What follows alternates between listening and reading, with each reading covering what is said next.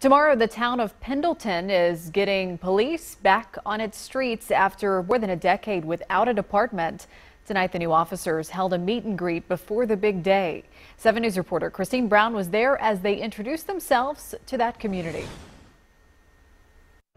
It just shows how much they care about the town they live in. With promises to fight crime like speeding and drugs, Monday the new Pendleton Police Department will officially be on the job. We're excited to be out patrolling, meeting our citizens and handling their problems and doing what we can do. It's a celebration, because none of us enjoy sitting behind a desk. All of us got in this job to serve people. The 3-officer department will bring years of experience as veterans of law enforcement to the town. They're going to know who's here, who's supposed to be here, who's not, and if they see someone that they think shouldn't be here, they're going to be paying closer attention to those kind of things. I think we can cut down the amount of crime we have here in a hurry.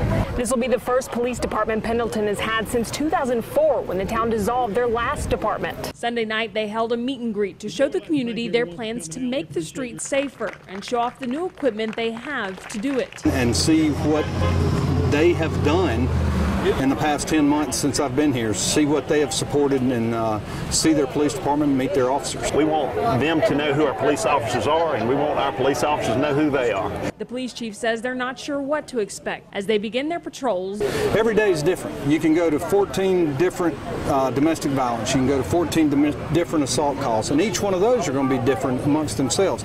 So every day is different, and there's no such thing as a routine call or a routine stop. So we don't know. But they're ready to get to work. In Pendleton, Christine Brown, 7 News. The police chief says for now the department will still receive help from the Anderson County Sheriff's Office to patrol the town limits. Other news.